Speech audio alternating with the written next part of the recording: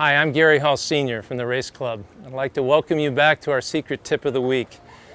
For the last couple of weeks, we've been talking about the importance of legs in swimming, and we're going to continue with the third function of the legs this week, which is a stabilizing force.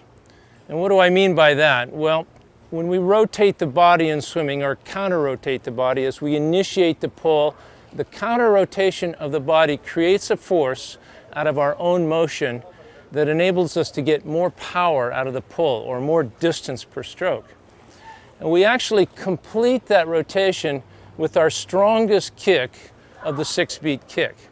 And so by making that kick, which actually goes, because of the rotation, to the side a little bit, we're actually extending that counter force and enabling us to get more power out of the end of our pull.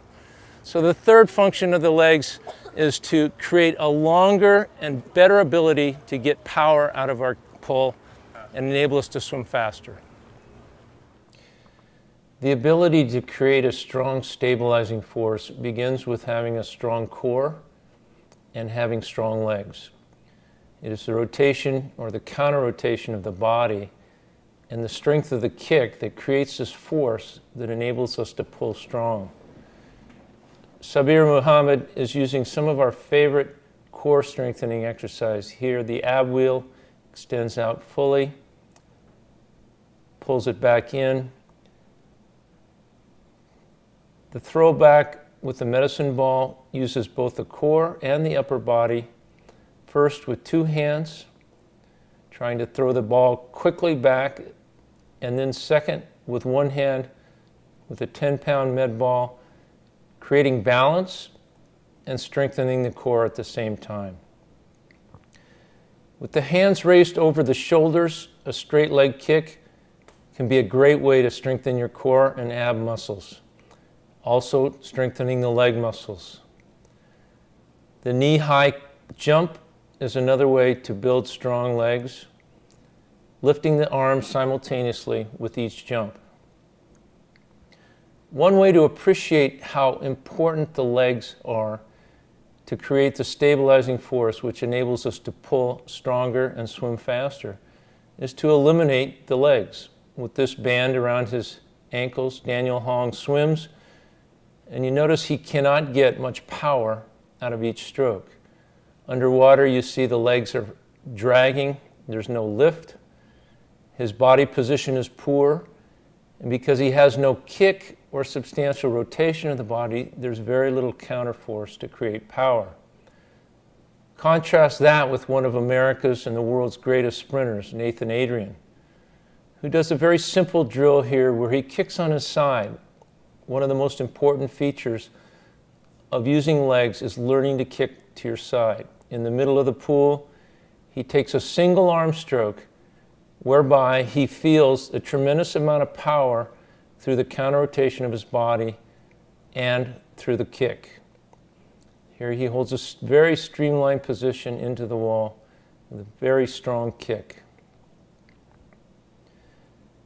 Nico Messer demonstrates one of our favorite drills for kicking on your side, holding the head in the down position, getting into the vertical position, kicking to one side, while simultaneously holding the hand out in front, putting downward pressure on a pull buoy. This enables you to give the sensation of pushing down, but gets one into a vertical position while learning to kick on your side. Once again, we see Nathan Adrian using a 6-kick, 1-stroke drill. Look at the tremendous power that he generates as he comes over the top with his recovering arm, but what happens underneath the water is most important. Here you can see underwater as Nathan makes a tremendous counter-rotation, a tough kick that enables him to generate a lot of power. Here I use the same drill that Nathan does, but this time I put a paddle on one hand and a fin on the opposite hand. The fin and the paddle enable me to feel more pressure and more power in this counter-rotation and the final kick than without it. It's a great way to get the sensation of power that you can develop from using a proper rotation and a proper kick in the freestyle. Same drill from above, using a hand paddle on one side and fin on the other. As I swim without the paddles or the fins, you can see how the legs change directions, first rotating to the left and then to the right. You can see that very little of the kick is actually straight up and down, that most of the kick occurs to the side and generates this tremendous force. Perhaps the best way to see that is from behind. I want you to notice at the end of my pull how that simultaneously occurs with the strongest and the most powerful kick of the 3 kicks in each pull.